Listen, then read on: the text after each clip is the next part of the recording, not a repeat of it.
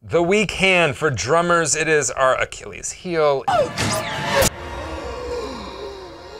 It is our red-headed stepchild, like it is the forgotten child. It is, we always have one. Everyone has one, and it's not the same for necessarily guitar because, or you know, bass or something. The hands are doing two different things. They're moving in tandem. You're using them in different ways. But with drums, we essentially use the two hands in the same way, and so we have to figure out how to work that weak hand. And if there's one question I get consistently, time and time and time again, week in, week out, multiple times a week. I answered a couple emails just yesterday about it. And that is, how do I work on my weak hand? Like, how do I whip it into shape? How do I get it as good as my right hand? Or if you're left-handed, how do I get it as good as my left hand? So, and I think it's people are almost wanting, you know, a magical exercise, or there's, and it's a lot more complicated than that, but it's not really complicated, all right? We just need to observe what's going on.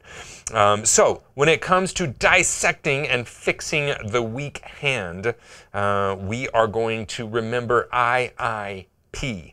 That means investigate, isolate, and prioritize, okay? So the weak hand is usually your non-dominant hand. So if you're right-handed, it's going to be your left hand. If you're left-handed, it's going to be your right hand. Now let's talk about first, why is it weaker? Why is it, well, first of all, we do everything with our dominant hand, right? You eat, you drive, you flip the turn signal, you wash your hair, you brush your teeth, everything is with the right. You write, it's with your right hand, okay? So, or your left hand, so it's with your dominant hand. And so our other hand is just not used near as much. Let's look at playing. Let's look at a regular 4/4 rock groove. In just a regular 4/4 rock groove, 2 and 4 on the snare, my dominant hand is playing 4 times as much as my non-dominant hand. So this plays 8 notes, this plays 2 notes. That's a lot more action than that weak hand is seeing, all right? So what we have to do is realize that this is just par for course because we have a dominant hand. So one of the things I tell people all the time, like if you want to work on your weak hand, start doing things with your non-dominant hand. Brush your teeth, talk on the phone, use your left hand, like try to eat with your left hand, okay? That's going to just get it used more. But specifically when it comes to drumming, we have to remember the IIP, investigate, isolate, and prioritize.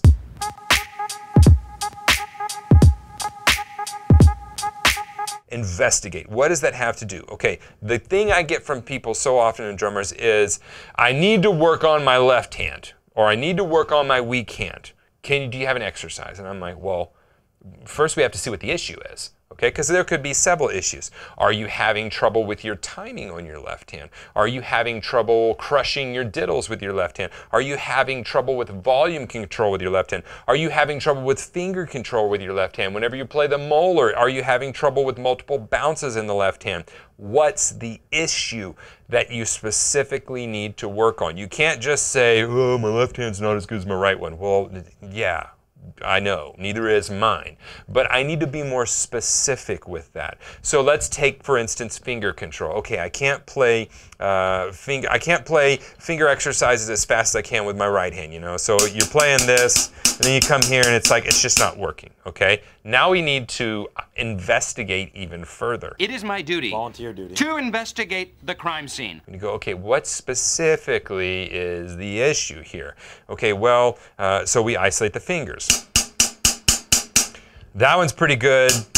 That one kind of starts getting hairy, and the pinky's non-existent, right? So let's just say that's the deal. And so I would say, okay, cool. As a teacher, I would say, well, this finger is good. Let's look at this finger. And we would start going, okay, is it the strength? Is it consistency? What's the issue with the finger? And we would investigate and go as deep as we could into realizing that the issue. So now we've taken this issue of like this big dramatic, like, oh my God, the world's ending. Like, you know, don't lie to me and yourself and act like you don't get dramatic in your practice time too. And you leave and you're like, the world's just dark and gloomy because I can't play that groove from that song. Like, I get it. We all do it, right? And so what we have to do though is whenever we get just real practical and go, okay, cool. So my fulcrum's cool, my grip seems to be fine, my middle finger is good, but whenever it comes to my ring finger, that's where things start going south, and then I just absolutely can't move my pinky at all whenever I want to isolate it. Okay, so that's the problem. When you're playing finger control, it's not that you cannot play finger control, you have a couple fingers that are the issue, and you need to isolate those fingers individually. So I wouldn't go, okay, cool, so I'll just work on I'm going to work on this guy first, one at a time. So I'm going to be on a pad, I'm going to isolate in finger control. I'm going to be doing these exercises over and over and over to work on just that one finger. The next thing I'm going to do is I'm going to isolate the next finger. And what I found years ago was that it wasn't that I didn't have the control, I didn't have the strength to throw the stick with that, and so it was screwing up all of my finger control when it came to that. Maybe you've investigated and you realize that, like, whenever I play this exercise with the right hand lead, I'm fine, but when I play it with the left hand lead, my timing's off, and it's like, so then we have a problem of, is it the left hand really, or is it the right hand not being used to playing on the E's and the U's? You see how we're diving deeper into this issue of, like, what really is the problem? Okay, cool, so I don't have a problem with this exercise when I lead with my right hand, but when I lead with my left hand, the subdivisions and timing and spacing gets off. So that's where I need to work on. I need to work on my subdivision, my timing and spacing. Maybe you're working on a molar stroke and you're like, you know, I can get the multiple bounces with the right hand, but when it comes to the left hand, it's just crushing. Okay, cool, so what's happening there? It's crushing. Okay, we're not getting as much rebound. Let's dissect that. When we're not getting as much rebound, what's happening? And so I'm gonna, as a teacher, I'm going to watch you play. And I see that, oh, when you hit the drum, you're actually tensing up when you hit the drum. And that last second tense is what's keeping that from bouncing. Or you're gripping too tight in the back and those fingers are not allowing that stick to go. Or we just don't have enough control yet. Or. We're investigating. It's like we're on a fossil dig or something. We're just digging and pulling back the layers and trying to find that one thing that's the issue, and then we focus on that one thing. All right, so we investigate what the issue is exactly. You need a specific. You cannot say, well, my left hand just won't work. No, that's not okay. Let's isolate. Well, I'm having trouble playing ghost notes at a low volume with my left hand. Ah, bingo. Now we isolate it.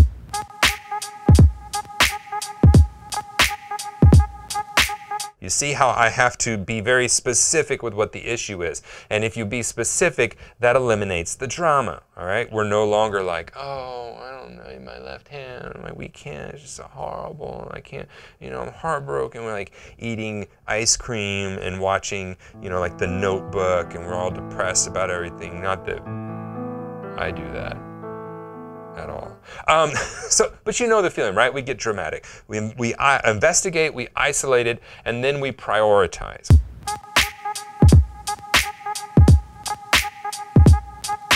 So what does prioritize mean? Prioritize means we work it first, we work it the most, we work it the hardest. If I am having trouble with my left hand finger control double strokes, you see how specific that is? That came from me investigating what was going on.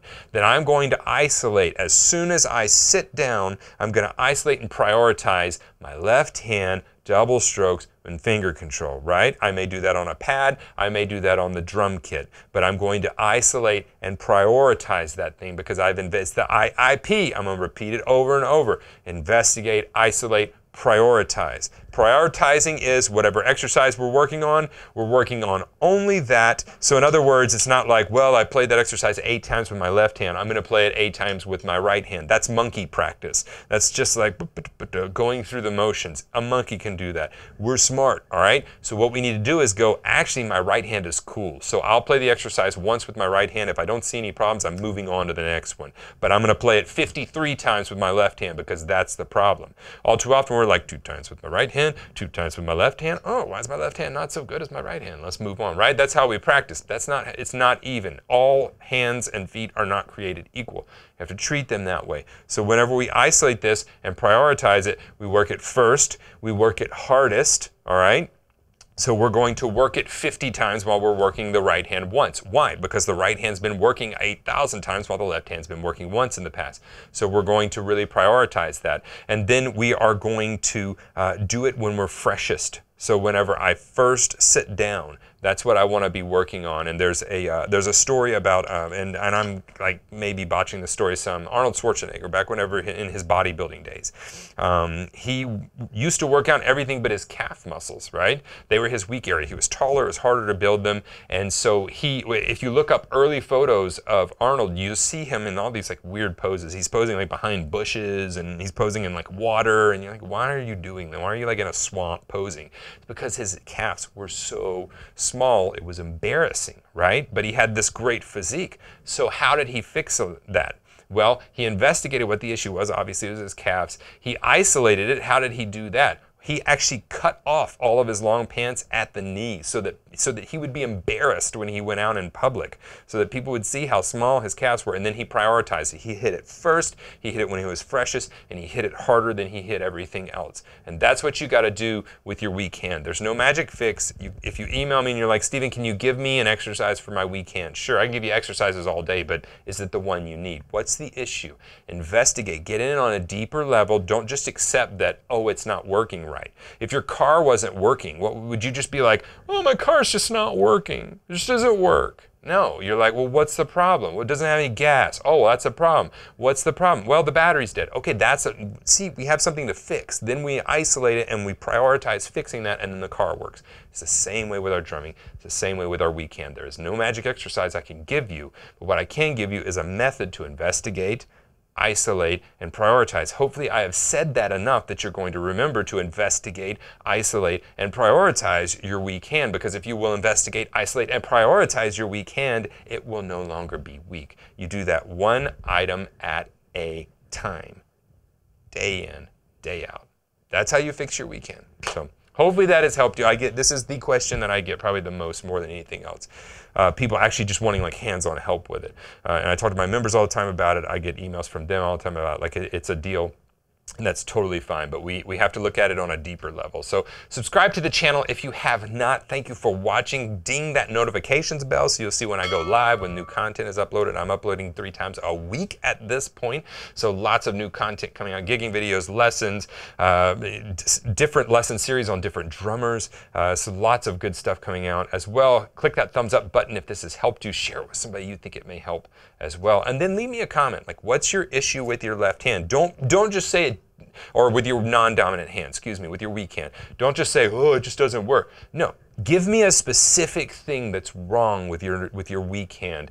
Put it down there and then go fix it today. Start now. Like turn the phone off, or I'm going to say TV, you're not on TV. Turn the computer off and then go fix the issue. That's the only way you're going to move it forward. I'll see you in the next video.